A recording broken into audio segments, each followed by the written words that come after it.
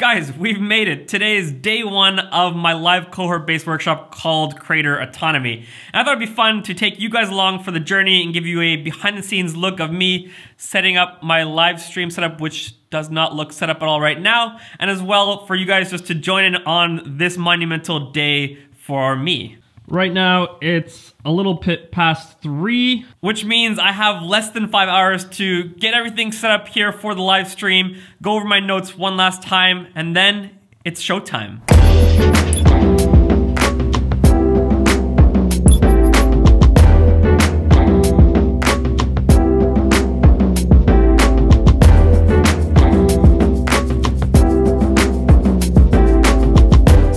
Some of you guys are probably wondering what in the world is Creator Autonomy, and basically it's my first ever live cohort-based workshop, which means it's a live workshop with a group of people that I teach, and then we have a lot of interaction together and have Q&A, and it's really exciting because in the past I've created courses, but the downside of courses is that you spend a whole bunch of time creating the content, filming it, editing it, and then you release it into the world, and then it's stuck that way. You can't make changes to it anymore. Whereas with this live cohort, I can do it one time, learn along the way from the feedback and the questions that I get from my students, and then I can readjust and make it even better. And I hope that after 1 year of doing this live cohort-based workshop, it's gonna be the best ever workshop out there on how to create a powerful personal brand. That's what it's about. I'm gonna be teaching people essentially what I'm doing right now, content creation and how to build a personal brand. So for this first round, we've got 10 students from 7 different countries, which is really exciting, a really international crowd. And I'm really excited because finally I feel like I'm gonna actually be able to interact and go deeper with the people who are part of my community, because as much as I love creating content on my YouTube channel for you guys, it's still quite surface level in the interaction between me and you guys is limited. Whereas with a live cohort, we're gonna spending 3 hours each week for 3 weeks, which is a lot of time for us to interact and talk and get to know each other. And as well, we have our own Discord community where we're gonna be, helping each other out, share content, encourage each other, which is just really exciting. It's crazy to think that this is finally happening because I've literally been talking about doing a workshop like this for probably 2 years, but in my mind, it had just gotten so big and overwhelming that I just kept pushing it off. That is until one day my friend encouraged me, why don't you just take the first step? And that was just to buy a domain name, creatorautonomy.com. And then from there, the ball just started rolling, and what started in November to now being January 11th, 2.5 months later, the first ever cohort's happening. It's crazy to see just how fast the ball starts rolling when you decide to take your first step. One of my favorite things about this whole journey so far has been the fact that I just feel so alive.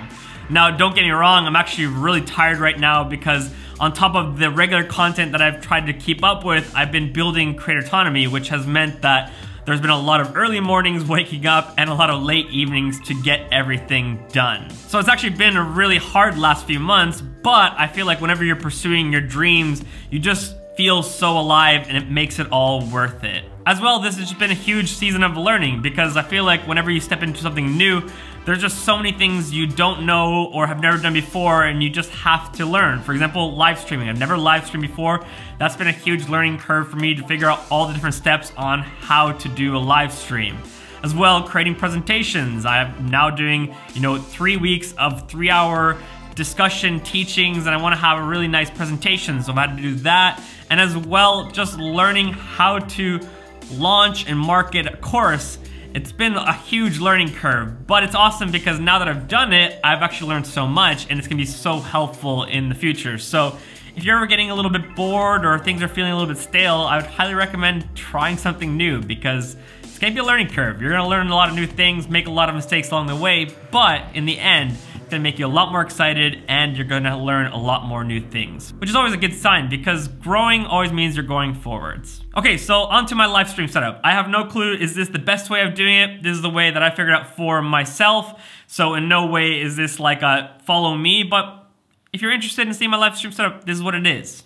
So here's the live stream setup in all its glory. We first got the Shure M7V mic, which is really nice because you could just hook it up straight with a USB-C cord to your laptop. Then we got the ZV-1 Mark II, my Aperture 300X with the light dome. Then I've got my main studio display.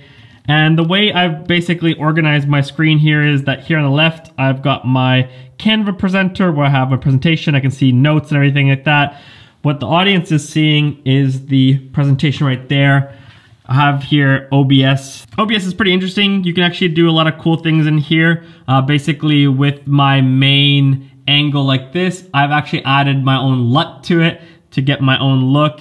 And as well for the slideshow, I was able to then add a little avatar head circle like there. So you see my head in the bottom left corner during the presentation. Then I'm gonna broadcast from OBS to Zoom, and I'm just gonna have a Zoom meeting with my students.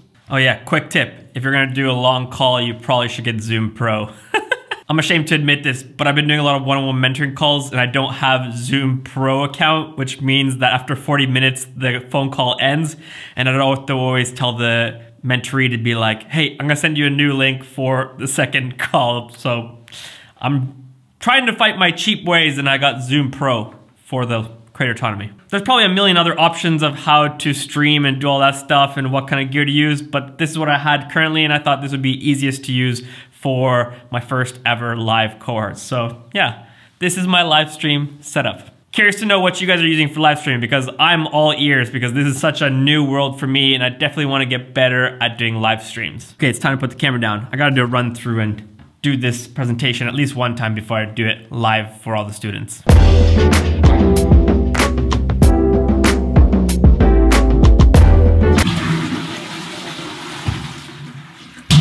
It's important to take a bathroom break because I won't get another break for another 3 hours. Creator Autonomy, day one, here we go. Everything's ready to go. I added some pillows for sound barrier and actually put the light on this side because I want it to be opposite of where the camera is to get that nice shadow on my face. Check that out. I'm talking towards the screen right there. I think that looks pretty dang good, if you ask me. Impressive what you can get done with the ZV-1 Mark II, which is a really affordable camera and with some nice lighting. It's all about lighting. All right, wish me luck, guys. We're starting. There's the guys, 10 guys from all over the world, 7 countries. Woo, woo, woo. Welcome, guys.